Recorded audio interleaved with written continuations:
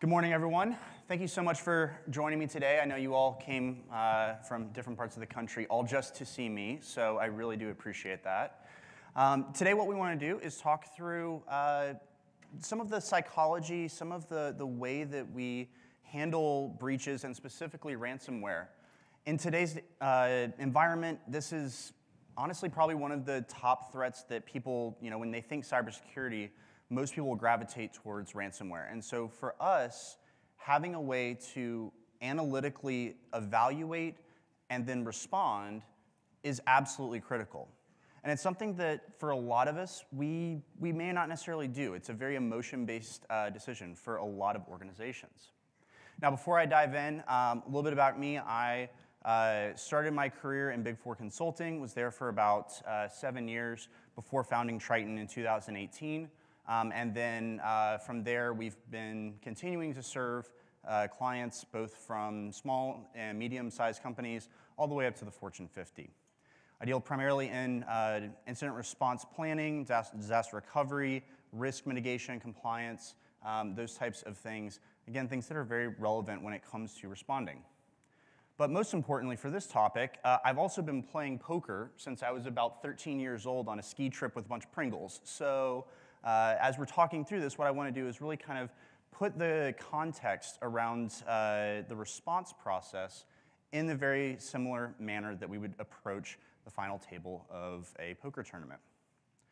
Now, before I get started, I have to put the legalese in here. That is, your mileage may vary. Do this at your own risk, blah, blah, blah, blah, blah. Please consult with your attorneys before taking any of my advice because your specific situation may be different and or nuanced in a way that I cannot tell you. But with that, let's jump into it. So at this point, we're going to assume that everybody has been hit with a ransomware breach. This was an incredibly effective one. Everybody's data is encrypted. Everybody's operations are completely stopped. And we now have to figure out what is going on and what we're going to do about it. Now, just like in a poker game, we have a couple of options here. If somebody has made a bet, in this case, our ransomware attacker has actually come in, they've encrypted our data, they've basically pushed a bunch of chips into the pot, and we are now looking at them and saying, how are we going to respond? Now, I'm not talking about the technical response here. I'm strictly thinking about how are we mentally going to move through the process of a response. Now, hopefully, we've got an incident response plan, but if we don't, there's still ways that we can kind of contextualize this and think about what our next steps are going to be. Generally speaking, we have three options. Option one, we can call. Again, in the poker world, this is going to be, we're going to push the exact number of chips in, we're going to keep playing, or we're going to show our hands. And in response characteristic, and for today, we're going to be saying that we're going to pay the ransom, and we're going to see what they actually got and what we can get back. Option two is going to be we can raise. We can push even more chips into the pot, right? We can see if they chicken out, if they're bluffing, if they really have the goods. For our purposes, this is going to be, we're going to say, you know what, we don't want to pay. We think that we can recover on our own. Maybe we've got some really good backups. Maybe we've got offline systems that weren't impacted. Maybe we've got really good network segmentation. There's a number of ways that we can look at this, but ultimately, we are going to go it alone. And then finally, we're going to fold. We say, I'm out, I'm good, don't need to pay anymore. I already know you've got me beat. It's not worth the extra investment. For us, that will be basically the nuke and pave method, right? We say, I'm just not even going to try to recover. We're going to just completely go over everything that we've got, and we're going to start from scratch. So those are our three options. Now, before I start talking about what each of these look like and kind of how we evaluate which of these is most appropriate, I think I kind of need to address the elephant in the room. And that is that most people, immediately when they hear there's been a ransomware attack or they're being asked to pay a ransom, they immediately go to, I don't negotiate with terrorists, I'm not going to pay, that's immoral, we're not going to do that. Let's talk about where that came from. Back in 1973, there was a hostage situation in the Saudi embassy, and there were three Western hostages taken. There were about 12 total, but three Westerners, 2 Americans, 1 Belgian. The US government was in the process of getting in touch with the kidnappers or the terrorists and starting the negotiation process like we have done for years and years and years. However, that night, Richard Nixon went on TV, had a press conference, and very determinedly and confidently said the United States does not negotiate with terrorists. 12 hours later, all 3 Western hostages were dead. The other 9 that were from countries that were willing to pay the ransom were eventually returned. When we start making absolute statements, we force ourselves into a very extreme outcome. We either get all of our data, we get none of our data. We either get our hostages back and they're alive, or they end up dead. It can be a very polarizing discussion, and it's one that, as we have over the last 50 years, entrenched in our mental framework for how we respond to these things. So as we talk about this, we need to be considering a couple of things.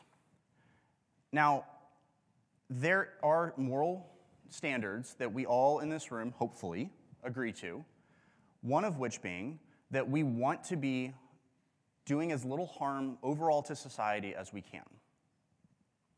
Now, in a ransomware instance, it's not as cut and dry. We're not talking about, in most cases, we're not talking about people's lives. Maybe we're talking about their livelihoods. Maybe we're talking about customers not getting the services that they rely on.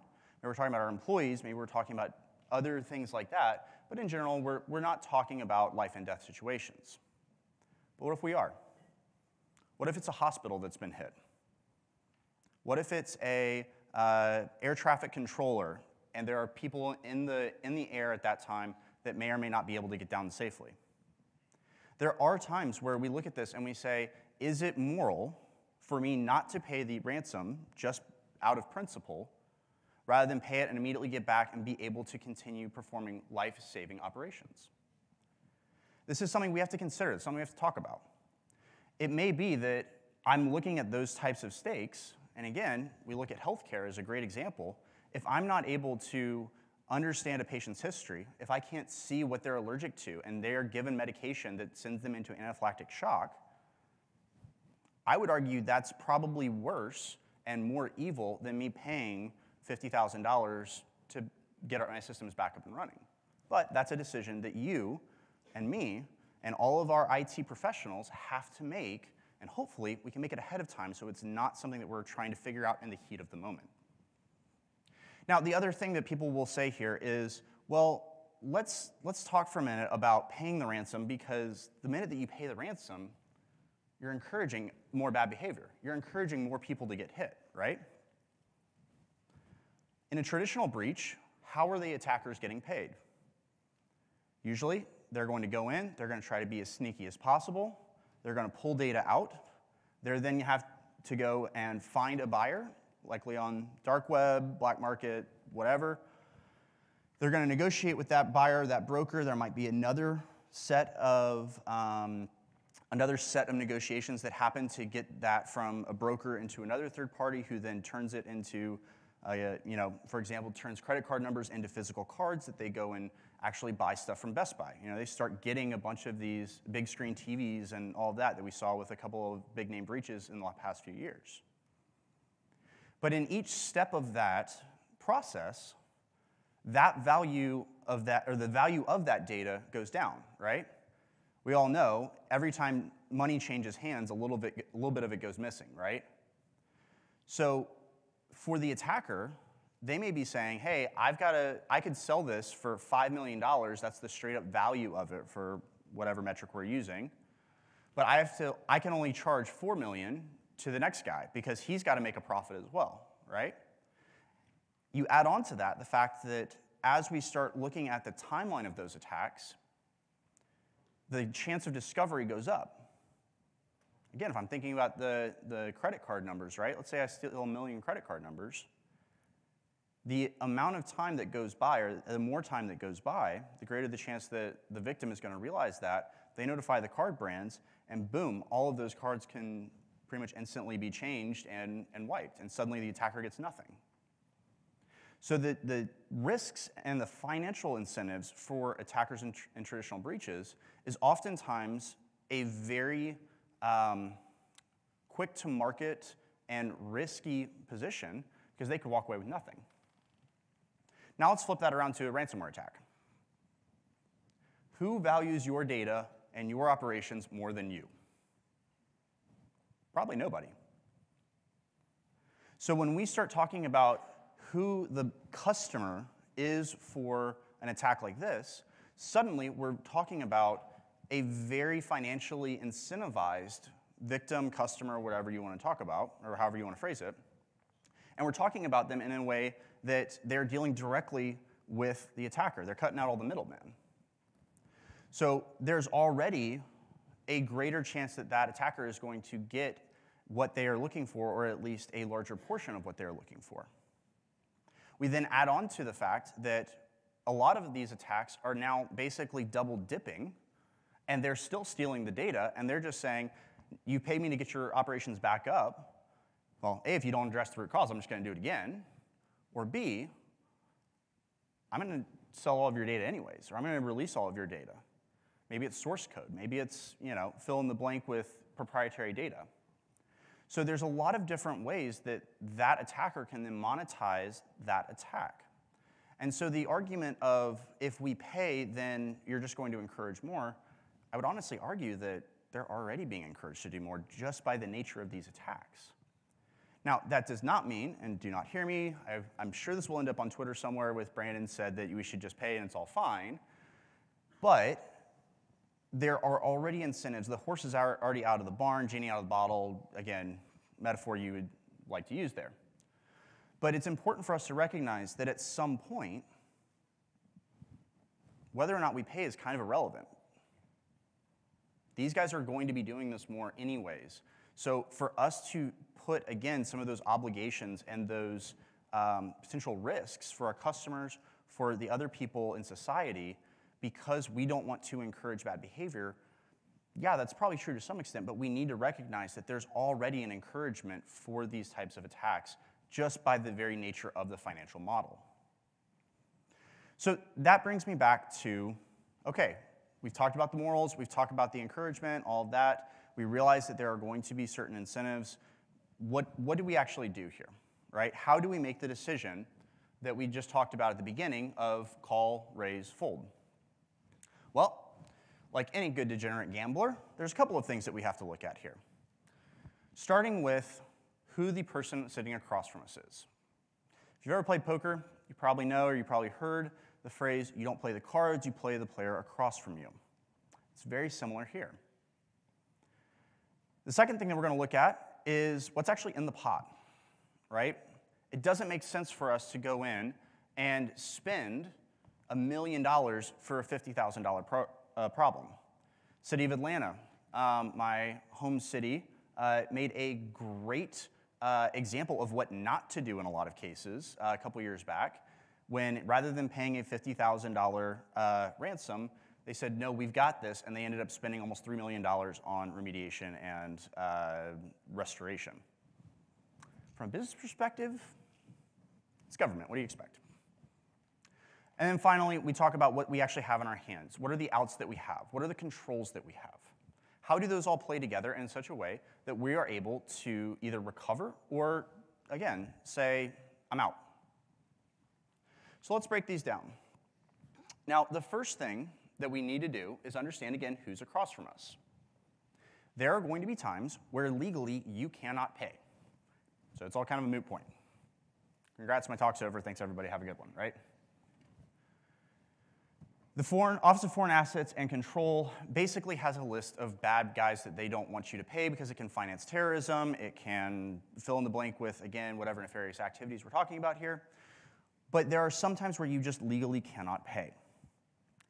If this is the case, congratulations, you're back to where you started. No harm, no foul.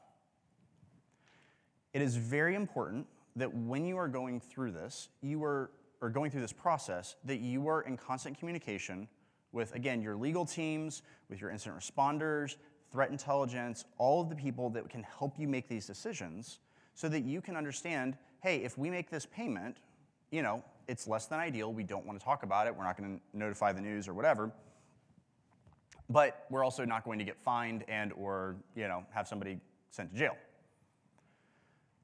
If that happens, again, make sure that when you're looking at these types of negotiations, you're working with somebody that has experience, you're talking with people who know the ins and outs of the legalese, and again, you're not going to land yourself in even more trouble for trying to get out of a bad situation.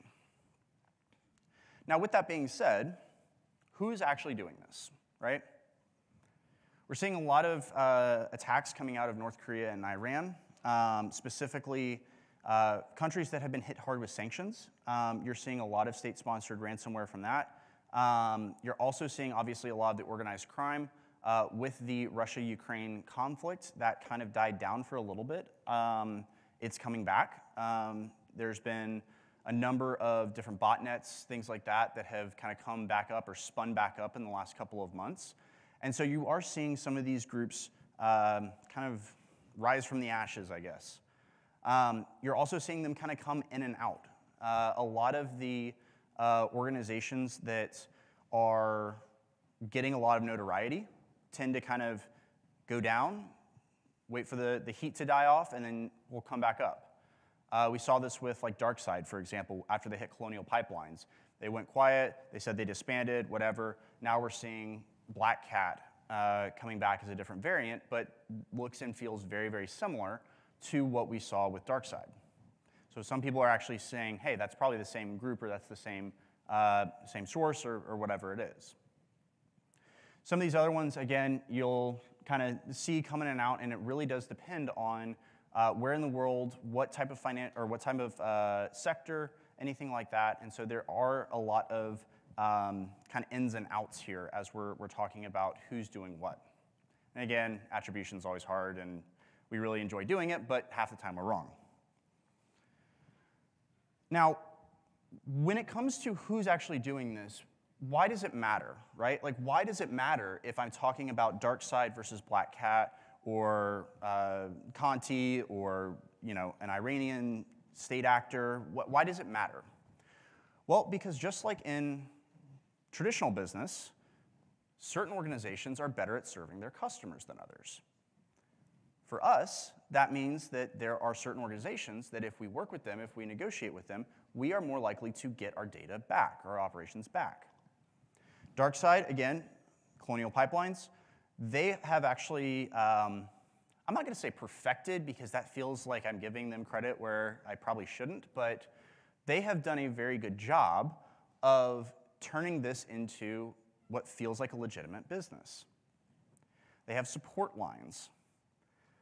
They offer guarantees.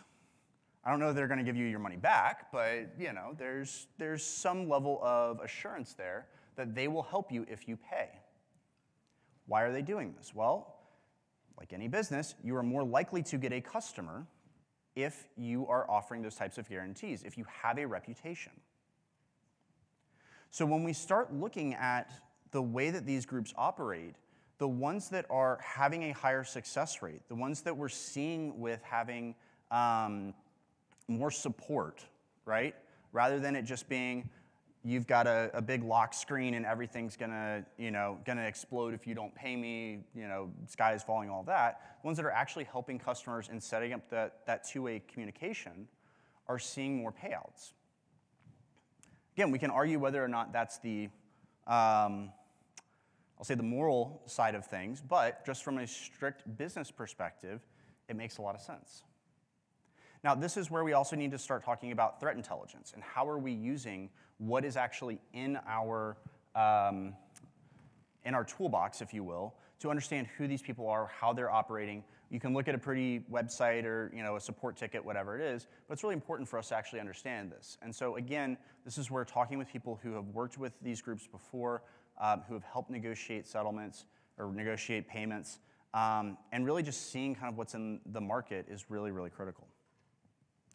Now, we talked about the first piece, which is who's across the table from you. Now it's important for us to actually talk about what's in the pot.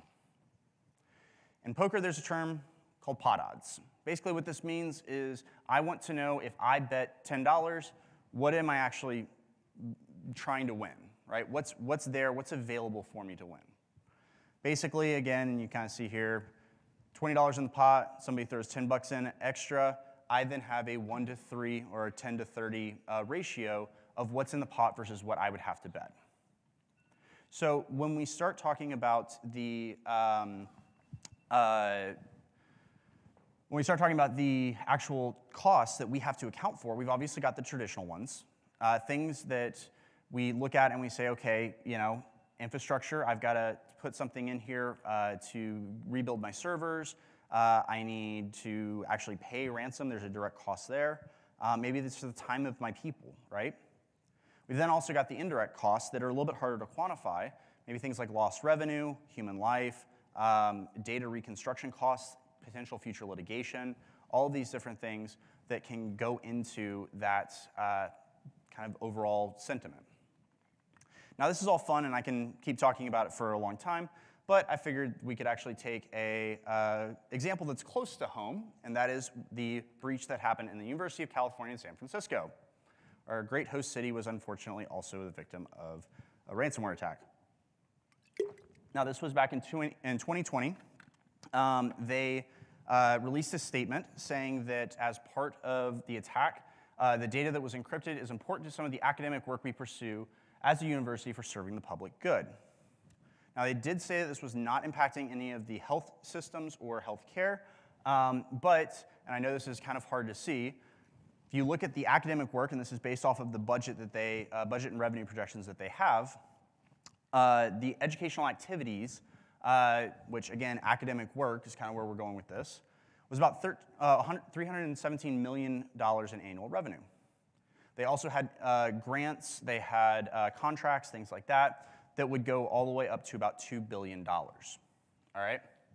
Now again, they didn't specifically say which of these were impacted, but if we kind of read between the lines here and make some educated guesses, we can say that let's, either 300 and change or 2 billion. Either way, it's a lot of money.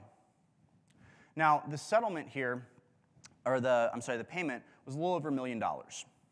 So here's where we start kind of doing the fuzzy math, right? If you think about your time and your people's time, 50 weeks a year, 5 days a week, we have 250 days, all right? If you are out for 1% of that, that's 2.5 days. How many of us feel like we could completely recover from a ransomware breach in 2.5 days? Probably not many. At that point, you're still just trying to get your heart rate down.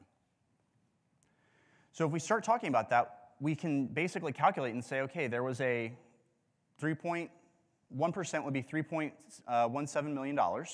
They paid one point whatever. We're looking at about a 35% payout or 3-to-1 odds. You can then extrapolate that all the way down and say if we had that $2 billion and we're out for basically a month, you're looking at almost $200 million of potential lost revenue. Again, at that point, $1 million bucks, yeah, I think any business leader would say, if I pay you $1 million now, I will save $200 million. I think most of our leadership would probably say, yes, let's do that, right? So those are the types of pot odds, and those are the types of calculations that we need to be able to make. Now, with that being said, we also have to calculate what are the actual chances of us getting something back, right? It doesn't matter what the pot odds are if when I look at this I say there's no way that I'm going to get all of it. So with some of these companies that I'm sure nobody has heard of, they've done a little bit of research for us. They've said things like 99% get some of the encrypted data back. It's from Sophos. Only 4% got all of their data back.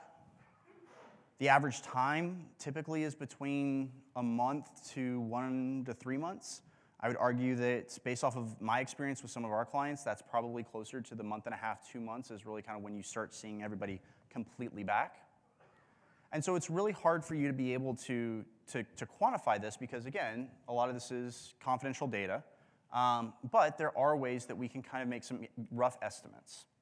Again, this is also where it goes back to the threat intelligence, making sure that we're thinking about who actually are we dealing with and what are the rates that they give data back. Now, as one other example here, again, something that I'm sure is near and dear to a lot of people because we have all traveled here. The Southwest outage was not a ransomware breach. Let me be very clear about that. That is not what I am saying here. But as an example, if you just look at the numbers, they had $60,000 per canceled flight. They had over 16,500 flights canceled. Again, if you went to the CEO of Southwest and you said, hey, I can make this problem go away for $1 million, how many of us think that he would have said, nope, not going to do it just out of principle? Now, how do we actually know what is in the pot? What's at risk here? Well, we've got a couple of different tools. At Triton, we do what we call a ransomware impact analysis. And this is where we actually will use a tool developed by one of our business partners to simulate a breach and see how far the attackers would get. Now, this is really nice because I can't tell you how many times I've heard somebody say, oh, that would never happen because fill in the blank with whatever control you'd like, right? You say, no, it actually did. Here's the evidence. Here's the map. Here's all of the fun graphics and all of that. So we can very confidently say this is how far it could get. This is how bad it could be. This is what you would have in the pod. We then take that data and we talk about, okay, so let's look at what actually got hit and what that would cost us. If our Active Directory is down and everything is down, we're losing $50,000 a day. If our CRM is down, we can't get in touch with customers, or we don't have the data that we need to help close deals, that's going to cost us another $7,000. Then we've got just the fines. Again, let's say it's PCI data. We're getting hit with $1 million fine. That's another thing that we need to put in here if that data gets out or if that data is exposed. So there's ways that we then quantify and put all this into perspective. Now, after we've done that analysis, we then say, okay, what are our outs? In poker, this means basically, what is the next card? What are the chances that the next card is going to improve my hand? Here, we've got 3 hearts on the flop. I've got another heart in my hand. So my odds or my outs are that I can get anything to make a flush, 4, 5, spades, clubs, diamonds, to get a straight, so on and so forth. Basically things that, again, kind of help me understand where I am and what I would be able to get to improve that hand. Now, in the IT world, this is that there may be some other things that we can do, things like having backups that are air-gapped or immutable backups, and that's kind of the fancy buzz term that I hear a lot of people saying. The redundant architecture or infrastructure in the cloud. This is one that a lot of our clients are doing right now as well. Even if they're just setting up the AMIs or some of the base images that they would need, having that so that they can press a button and spin everything up has become increasingly popular. You may be able to decrypt it on your own or with someone like the FBI that's helping you. The FBI does have decryption keys from a lot of different malware variants from breaches over the years. They may be able to give you the keys to decrypt the data on your own. And then finally, the vendor agreements and outsourcing.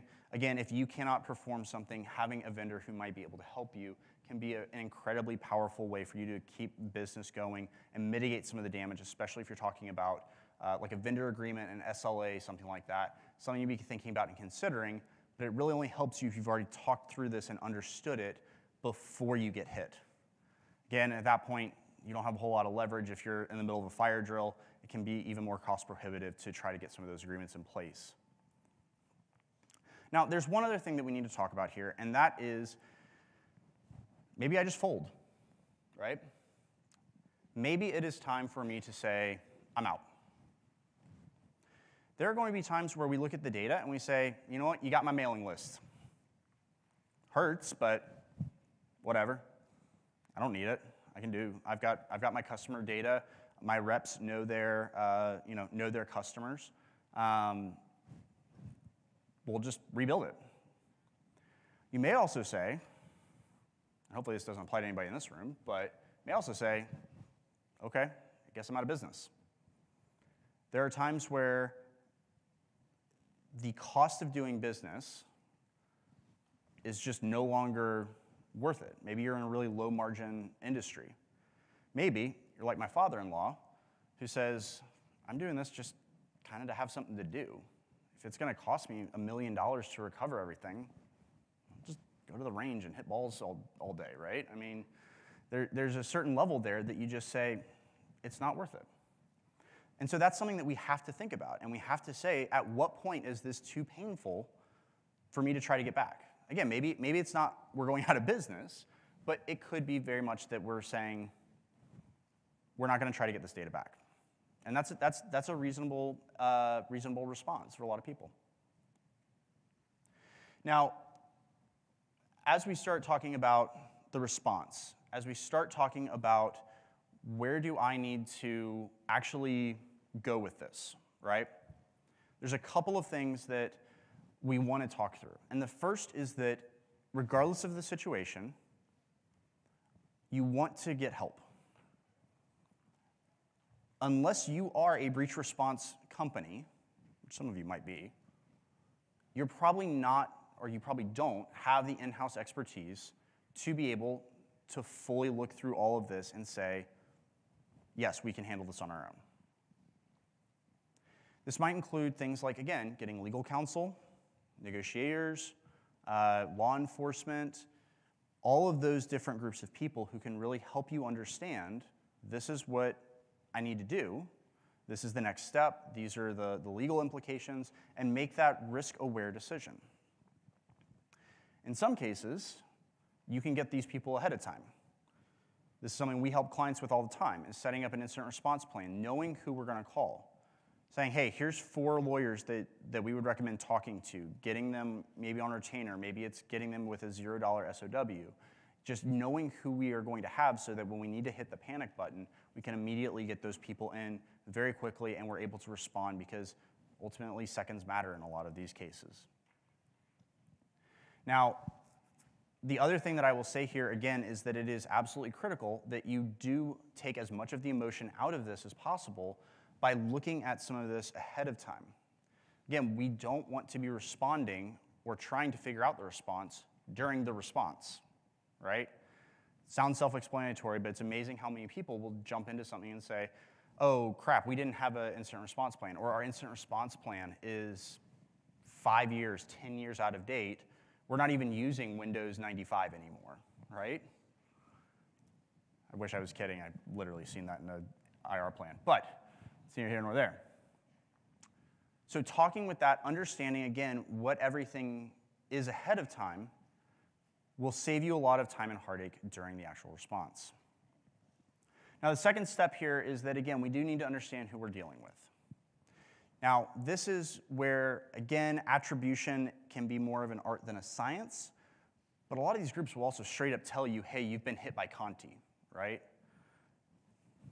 I could probably guess who hit me at that point, you know? Like, even I can figure that out. But understanding what I do with that and saying, okay, what are they known for? What are my odds of actually getting my data back? What is the process that they typically go through? Like, again, are they giving me a support line? What are their Yelp reviews? You know, we're having to try to figure some of this stuff out so that we can see who we're dealing with and where we go. The third thing is that we want to make sure that we can identify what we actually have in the pot, what's actually been impacted. And again, this sounds kind of stupid because you say, well, if I've been hit, I know what's down, I know what's not working, right? Well, a lot of cases, the attackers have been in the environment for typically about 10 to 11 months. It's kind of the data that we're seeing right now. They're taking their time, they're going low and slow, they're infecting as much of the network as they possibly can, and in some cases, they're intentionally not detonating payloads they're not detonating the full payload. They're detonating maybe 80% of it and then leaving either some back doors or leaving malware in other parts of the network where you think that you've got it up and going. They can kind of see how far you're willing to go, and they'll either detonate that again and really make things bad, or they'll save it for later, basically give themselves an opportunity to reinfect you after the case. Conti is known for doing this. They've actually got the highest rate of reinfection, and a lot of experts have postulated that that is because, again, they're leaving things undetonated so that they can hit you multiple times once they know that you're going to pay. Again, that's something that's important for you to recognize so that if you are going to be making those payments, you know kind of what you're getting into. Now, we need to assess our hand and understand what our options actually are. This could include restoring to a sandbox to see which of our data or which of our backups are actually infected. Again, back to the idea that they've been in the environment for a long time. There's a decent shot that a lot of the backups that you have, a lot of the system snapshots, are actually infected as well and just have been archived or are just sitting in your backups for 2 or 3 months waiting to be restored and potentially reinfected. Looking at that and saying, okay, we need to restore, we need to try this in a sandbox, we need to see what's actually going to happen. There are a lot of tools out there, a lot of breach response firms will do this where they can actually put it into a sandbox, try to make it detonate based off of the IOCs that they have seen in the production environment, and then be able to see how bad the damage really would be. This could also include, again, doing something like a simulation ahead of time so that you can say, hey, if it's in this part of the network, we know that there's a good chance that it's in this part as well. If they got my, if they got my internal email server, that's bad because everything has email on it, unfortunately, these days, and boom, my entire network is down. Or I'm in this one specific area of the network that is my guest network or whatever else it is that is already partitioned off from the rest of my network. They can't get in. I feel okay about that. Having that understanding and looking at that ahead of time, again, can be really, really impactful. I would not recommend doing a ransomware simulation in the middle of a ransomware breach. Probably not your best call. Again, could just be me. And then finally, we need to make the decision of where do we want to go with this? What do we want to do? Do I want to actually negotiate? Do I think it's worth it? After we've looked at all of this stuff, is there at least a chance that I'm going to get this data back for a price that I'm willing to pay? Again, it doesn't make sense to pay $1 million for a $50,000 problem. Am I going to fold? I'm going to say, nope, nuke it, let's go. Let's look at the next thing. Let's just rebuild and start from scratch. Or am I going to try to do it all on my own? Do I have the skills? Do I have the people? Do I have the partners that can actually go in and help me start looking at this and being able to take that step to get data back in a way that's not going to destroy everything I'm trying to accomplish? Those are the types of decisions that we have to make. And again, the more structure, the more of a framework, more of a plan that we can have going in, the better off we'll be because we take out all of that emotion and all of that panic that we have in the middle of an incident. So as we go through here, we're kind of getting to the closing argument, if you will. What are our next steps? What are the things that we should be doing in the next weeks, months, years, if you really want to go that long, whatever? First thing that I would recommend everybody do is look at your BCP, DR, IR plans, all of that stuff. Make sure it's up to date. A lot of plans that we're reviewing right now don't even account for ransomware other than a note at the top that says ransomware is bad, don't get ransomware. Thank you, Captain Obvious. Appreciate that. Being able to look at those plans, understanding what we have, what our controls are, what our options are, will again help us make that decision so that we can look through and very quickly identify and say, this system was impacted, it cost me this much money, I am really screwed. Or, this system was impacted, it cost me this much money, I'm okay. I can handle this. Looking at those plans, looking at that, doing a simulation, doing an impact analysis, all of that can be incredibly beneficial. If you're able to do that in the next week, congratulations, but that may be something at least to start with is looking at those plans and understanding what your current state is. In the next 3 months, identifying key partners. Again, this is kind of where we go back to, I don't want to be negotiating with a high-priced lawyer in the middle of an incident. Let's do that now when we all have the wherewithal and mindset to do it, and hopefully we can not have to pay them the extreme lawyer rates. We probably will, but we can hope, right? The other thing that I would recommend, again, technical testing. When we start talking about how good are our controls, we had a client probably about 2 years ago at this point who said, yeah, we absolutely, our backups are perfect. We could never get hit. They're air-gapped. They're, blah, blah, blah, blah. Guess who got hit and their backups didn't actually work? Yeah, that was an awkward conversation. Technical testing, again, making sure that just because you know something, you actually know it, is really, really important, because if you then go and make a decision, say, hey, we're not going to pay, we're not going to do anything, the attackers say, okay, boom, delete the encryption keys, delete the data, whatever it is, and you can't actually get that stuff back, you're going to have some really, really mad stakeholders. So it's important for you to do that testing and understand what you have and how good it actually is. And then finally, we want to be looking at how do we take our maturity, how do we take our defenses to the next step.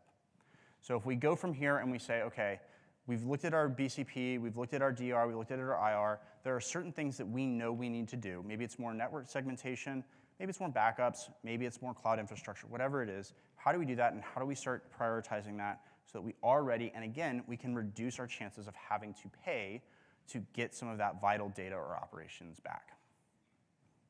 So hopefully this helps everybody kind of think through the way that a ransomware response can be handled. As we start talking and having discussions in the different executive boardrooms, your manager's office, your office, whatever it is, you're able to kind of think about this and put it into the context that makes it easy for you to break down and go into, hopefully, a better response posture. So with that, thanks everybody, I appreciate it. I think we're gonna open up for a couple of minutes for questions, but I appreciate you guys coming out and look forward to talking with you here and so on and so forth. Yes? Yeah, go ahead. Oh. Yep. I don't know if it, yeah, go for it.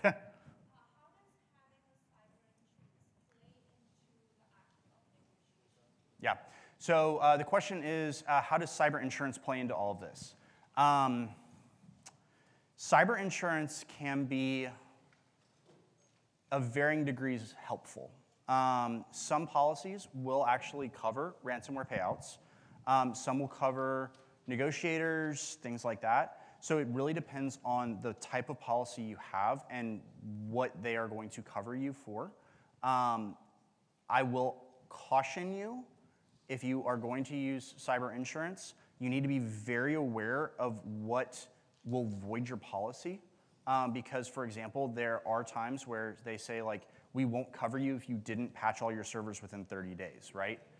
Exactly. So you have to be very careful, and you have to remember that if you are getting a negotiator or anything like that through the insurance company, they work for the insurance company, not for you. So you have to be very careful in how that relationship is set up. Yeah. So during most ransomware attacks, no one ever talks about time. Mm-hmm. And typically you have a very short time frame to respond to these people before they change their contact email and you're left up there without a paddle. Mm-hmm. What is your typical time frame that you recommend to do all the negotiation and decision making? Yeah, so the question is, how much time do you typically have between when you basically first get contacted and then when they say, okay, we're done by? I hate saying it depends, but it kind of depends. With some of these bigger gangs, and where we're seeing the ransomware as a service model that a lot of organizations are now going to, you have a little bit more time.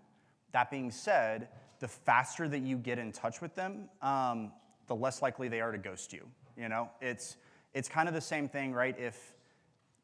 If they don't think they're going to get a sale, they'll move on to the next one. You know, they've got, in a lot of cases, they've got metrics, they've got managers they have to, you know, report to and, you know, have status and stuff like that. So if you just are completely silent, even for a couple of days, a lot of times they will just move on. So it really is, again, the faster you can get in touch, and if that's an avenue you want to pursue, the faster you can let them know that you're willing to talk, the better off you'll be. Thank you. Yeah. Any other questions? All right. Oh. So when you evaluate the probability of an actor actually returning the goods and acting in earnest on a payout, what does that process look like? Are you looking at public data? Is that all internal, or what does that look like? Yeah. So there are threat intelligence companies that you can specifically get access to their proprietary intel.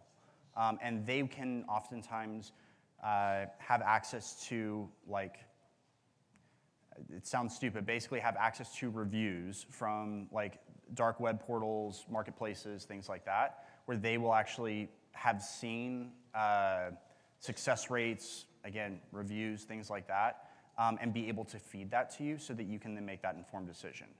I would typically not recommend just relying on public data because a lot of companies don't report on how much they actually got or what they actually had or kind of what that response looked like. And so you have to be very careful with what you're actually able to see versus what's kind of coming straight from the source. So, all right. Anything else? All right, well, thank you all very much. I appreciate your time. Have a great rest of your conference.